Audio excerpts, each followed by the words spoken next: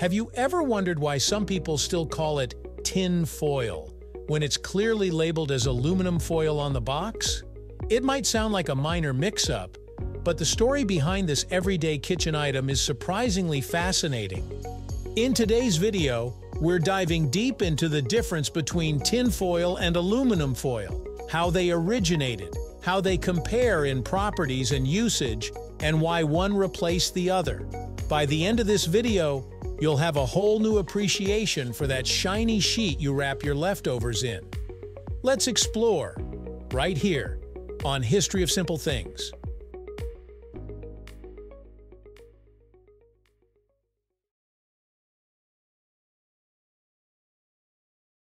Let's start with the basics.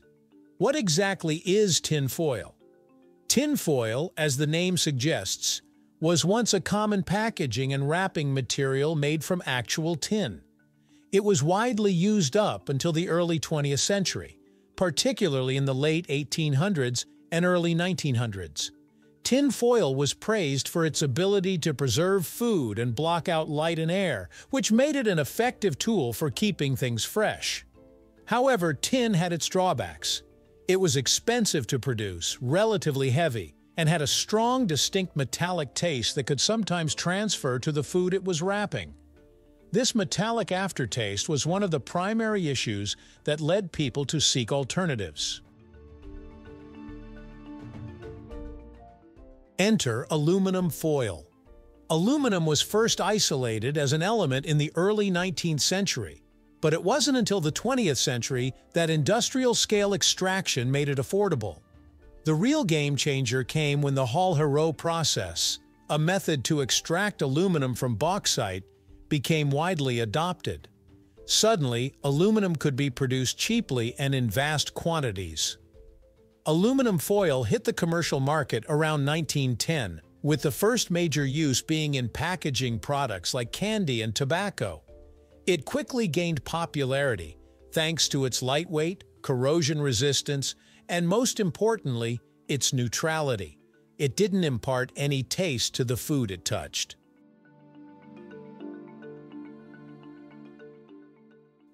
By the mid-20th century, aluminum foil had almost completely replaced tin foil in the market. But despite the switch, the term tin foil stuck around, especially in casual speech. It became one of those linguistic leftovers, like how we say dial a phone number even though most of us haven't used a rotary phone in decades. Some people still say tin foil today without realizing they're actually talking about aluminum. It's a case of language evolving slower than technology. Now let's take a closer look at how the two materials actually compare.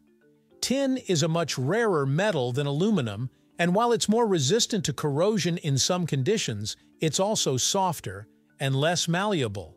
Tin foil was thicker than modern aluminum foil, which made it less flexible for detailed wrapping or forming around shapes. Aluminum foil, on the other hand, is incredibly thin, lightweight, and can be pressed into very tight creases. This makes it ideal for kitchen use, where people are frequently sealing containers, covering dishes, or wrapping irregular food shapes. Another big difference lies in how they react to heat.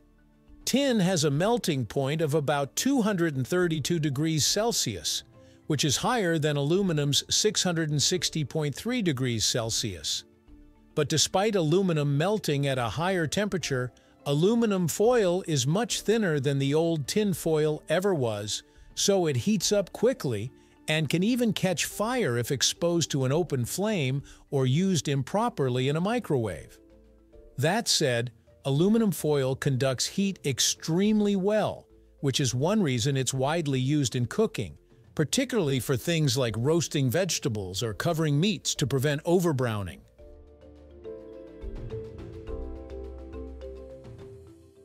In terms of safety, aluminum foil is generally regarded as food safe, but there are concerns about using it with acidic foods like tomatoes or vinegar.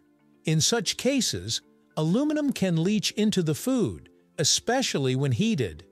The risk is relatively low, but it's enough to make some people prefer alternatives like parchment paper or using glass containers. Tin foil had similar concerns, though mostly related to the metallic taste rather than chemical leaching. Let's not forget the conspiracy theories and pop culture associations tied to tinfoil.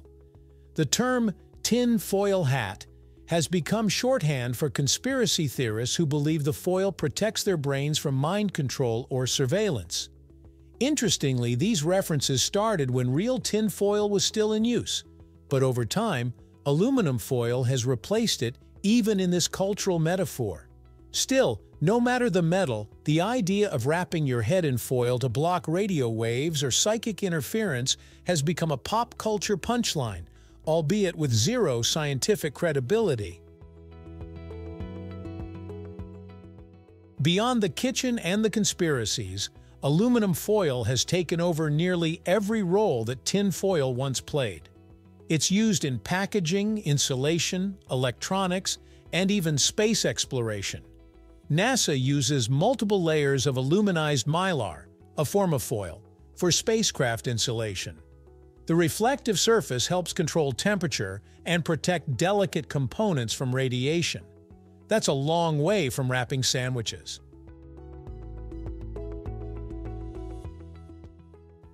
In summary, tin foil was the go-to material before aluminum became accessible and affordable.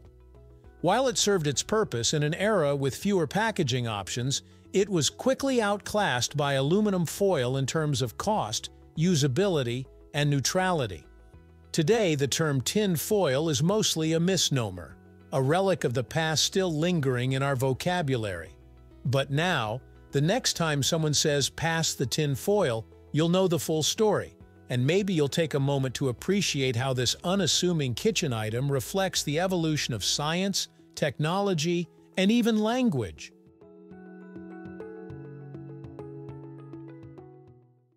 So the next time you're wrapping up some leftovers or lining a baking sheet, think about how far we've come. From rare tin sheets to space-grade aluminum films, this thin, shiny material has a much deeper history than most of us ever consider. And while you probably won't see actual tin foil on the shelves anymore, its legacy lives on every time we tear off a fresh sheet from the roll. Thank you for watching. If you have suggestions for our next video, feel free to share them in the comments below. We'll be sure to give you an acknowledgement for your contribution. Thank you for joining us on this journey through the history of simple things. Don't forget to like, subscribe, and stay tuned for more stories woven through the smallest details.